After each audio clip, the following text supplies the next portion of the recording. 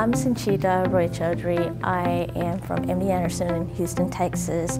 I work in the Department of Pathology there as an assistant professor, and I do cytopathology and molecular pathology there.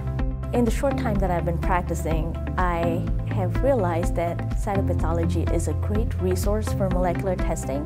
My goal is to find better ways of utilizing the limited amounts of specimens that we get and maximize the amount of genomic information that we can get out of it. Part of having to do that is also finding the funding to be able to pursue your dreams. I am here in this competition to see if I can get funding that will help me move this field forward.